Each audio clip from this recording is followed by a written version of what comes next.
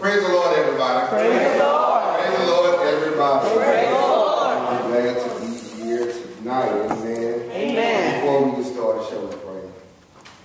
Our Father, my God, we come thank you for this opportunity. Yes. Thank you for being God and God alone. Yes. Now, Lord, I'm asking you to sit me down and you stand up. Yes. Let your words shine through and let your light shine through. Now may the words of my mouth and meditation of my heart be pleasing and acceptable in your sight. Yes. Oh Lord, you're my strength and my redeemer. Oh, yes. Amen. Amen. And first giving honor to God, to Bishop McKenzie in her absence, the presiding Elder Mitchell, Reverend Dr. Matlock, family members and friends, to my beautiful wife, Patricia, going on 13 years. Amen. Amen. Happy not to be here to share with you what the Lord has shared with me. And if you will, get your Bibles or just look at the piece of paper in front of me.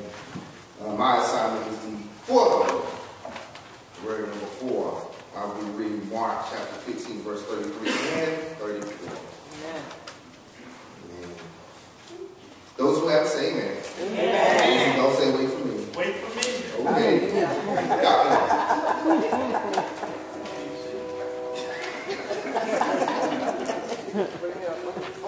Amen. The Lord brings sight to the blind.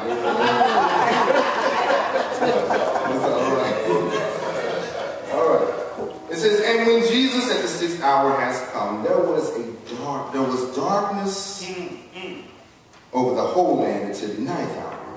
And at the 9th hour, Jesus cried with a loud voice, saying, Eli, Eli, lama sabachthani, which is being interpreted, my God, why hast thou forsaken me? My God, why hast thou forsaken me? Now the thought for this text is simply forsaken. Forsaken. This is a word of pain. This is a word of anguish. This is a word of abandonment. In our text, we see the height of it all. We see the height of his pain. He's experiencing the height of his suffering, the height of mental anguish, the height and weight of the world swelling on his shoulders. And all of a sudden, it gets dark. All right. It gets dark. The Bible says darkness. Not just a physical darkness where it's 1 and 2 in the morning, not just a 6 in the morning fog. It was more than a physical darkness. It was a spiritual darkness. Y'all not praying with me. Y'all not ready for church tonight. It was a spiritual darkness. Yeah. So dark you can feel it. Have you ever experienced spiritual darkness? In this 21st century, there is a spiritual darkness. So dark you can feel it. In this city is darkness. So dark you can feel it. In your neighborhood there's a darkness. In your job there's a darkness. I'm a school teacher, and at the school dark. So dark you can feel it. Spiritual darkness. Okay, let's make it personal. Have you ever had your personal spiritual darkness experience? When you go to church, but you can't find the words to pray. All right. You go to church and you see the preacher preaching, but you can't hear anything. The choir is singing, but you can't sing along. That is spiritual darkness. I'm back at home now. I got a few things to say. Spiritual darkness. And you find yourself by yourself. But this is a different kind of spiritual darkness. I had to look at this text and turn it over a few times. I did my homework, I think. This was a different kind of darkness. This was not the darkness made by the hands of man. All right. This was not the darkness because there's a lot of crime in the street. This was a divine handcrafted, handmade by God. This was a divine darkness. Similar to back in the days of Exodus when they had the plague going on. God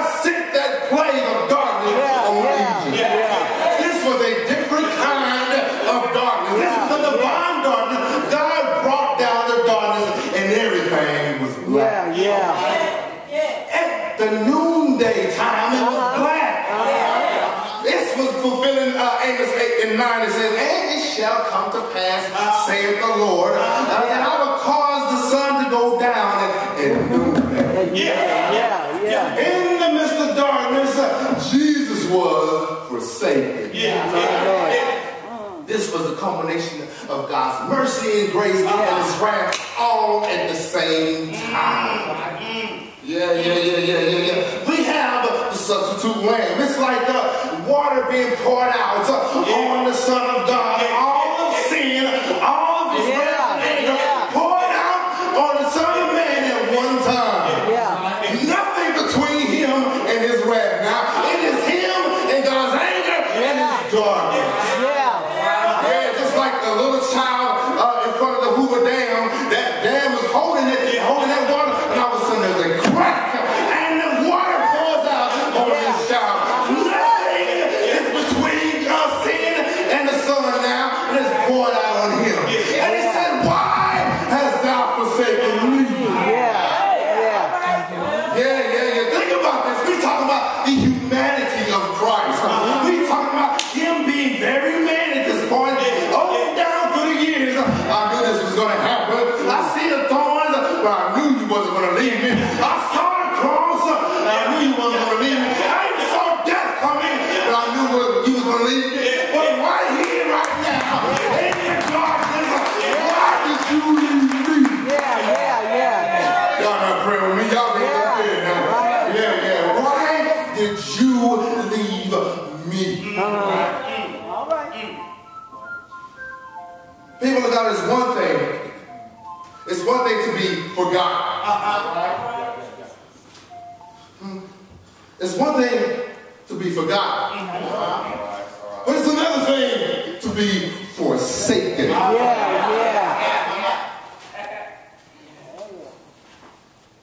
Let me explain. It's one thing to be forgotten. Like the bishop forgot to call your name, or when pastor forgets to call your name. It's one thing to be forgotten, but it's another thing to be cast aside, left for dead, neglected, deserted, fit in the idea of disdain, neglected, rejected, forsaken. He was forsaken. My question is, have you ever been forsaken? Okay, I guess you're loved and everybody loves you and all is well. I'm talking to one person in this room right now. Have you been forsaken? Like an angel on the other side of heaven asking the question, God, where are You? Like it's dark on the outside and it's storming and there's a blackout in the neighborhood. The child is by himself in this two-story house. Said, Mama, where are You? Why hast thou? Okay, I'm trying to figure out. King James. Okay. Why did You leave me? We're done with the King James right now. Why did You leave me? I understand there's a lot of people out here that don't like me, but why did You leave me? I understand the same heathen don't like me that much. I understand these soldiers are doing their job, but why did You leave me? Out of all the people I have touched, I did Your will, but Father, why did You forsake me? I understand the woman with the issue is not here. The woman with the issue of blood, I understand she's not here, but why did You forsake me? I understand the man who was born blind, he's not here. I understand my men that I called to preach when the chicken and fish is on, they're gone. Now, why did You leave me? I know we wish I to eat. My Lord, why did You leave me? We're talking about, I thought John 1 said, in the beginning was the Word, and the Word was with God. But this Word was separated from God Himself. It's not even God that our theologians we're talking about has been separate.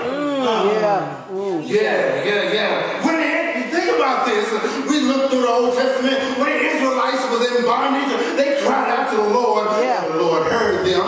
But why have You left me? When the Pharaoh came and the people of God was stuck between the army and the Red Sea, to the Lord, and the Lord heard them. Yeah. But why have you forsaken me? All right. Them 3 Hebrew boys, Shadrach, Meshach, and Abednego, they was all in the fiery furnace. You not only heard them, but you walked with them. Why have you forsaken me? Kids understand. Why did you forsake me? Why have you forsaken me? Hallelujah. This was a stretch not only for Jesus. This was a stretch for God too. His word said, I will never leave you nor forsake you. Hallelujah. That's it. That's the word. He break his own word. That's the word. Yes. Yeah. He doesn't leave his servant, much less his only begotten son to be forsaken. But we find him separating himself from his own son. Remember, sin cannot stand in the very sight of God. You don't look the same anymore. So God had to turn his back away from his son. Oh my goodness. But the person, my question still remains, have you ever been forsaken? Have you ever been treated or betrayed? I know my enemies don't like me that much, but why did you do that to me? I know my best friend did it to me. Why did you forsake me? I know my cousins left me. Why did my cousins leave me? My husband forsake me. My wife forsaken me. Even my own children. And I know the Lord will stick with them, but this is different. The Lord is always with us, but he was not with this son. Mama. But I see a movement in the text. I see something changing in this text. I see something. We had the Son of God forsaken, right? But now we also see him having fortitude. It's right here. He said he had the fortitude, which means resolute perseverance. He said, my God, not just once, he said it twice. My God, why hast thou forsaken me? He reverted back to the place that he knows. He reverted back to the person that he knows. Somebody called on to him. In the midst of his trial and pain, yes, he was forsaken, but he still had the fortitude to pray to God. He said, my God, why hast thou forsaken me? He said, he realized that he that dwelleth in a secret place of the Most High shall abide in the shadow of the Almighty. He went back to the person that he knows. He said, my God. He didn't say mama. He said, my God. That is fortitude.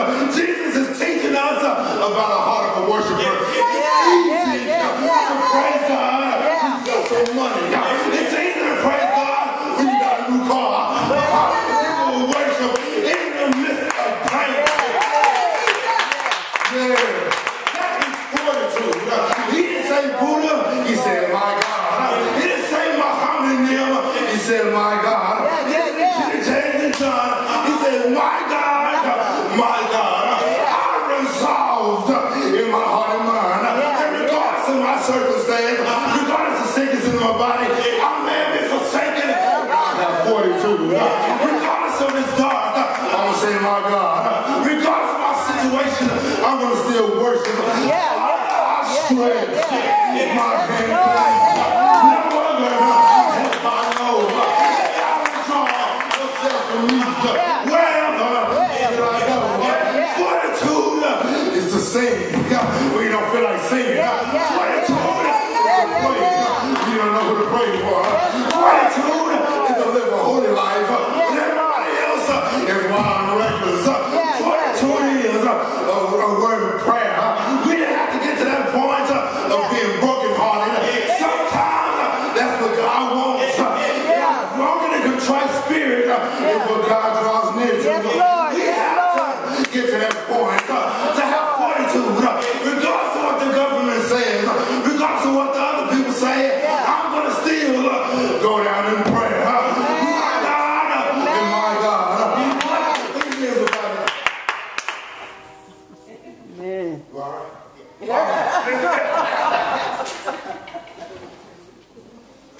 God, we have to have this mentality. Jesus is teaching us a lot. If God has forsaken us, we need to have the heart to not forsake him. Sometimes we may feel like the atmosphere is not right, but we still have to seek him. If you feel that God hasn't left you, you need to stay with him. If you feel that the Lord has left you, you need to stick by his own word. If you feel that the Lord has left you, keep on praying. Because in our life, we've not always been the right one. We have forsaken other people, and people forsake us. Some people forsaken us. We can't play the victim. Sometimes we have to the fool that had to forsake us. Let the fortitude to hurt their feelings. But the only person now is the Lord. All he can do is he's going to forgive us. Jesus was forsaken, and he had the fortitude to pray so we can be forgiven. He said, my God, and he'll listen. God was not saying anything. There's one thing I learned in this little Christian walk of mine. When God is silent, that's when he's listening. Did you hear what I say to you? When God is silent, that's when he's listening. So I would have the fortitude and say, my God. I would have problems, but I would say, my God. Situations, my God. Circumstances, my daddy's sick, and my mama's by herself. I would say, my God, and pray to him. Amen. Amen. See, Jesus was forsaken, but he had the fortitude to keep praying so we can be forgiven. Amen.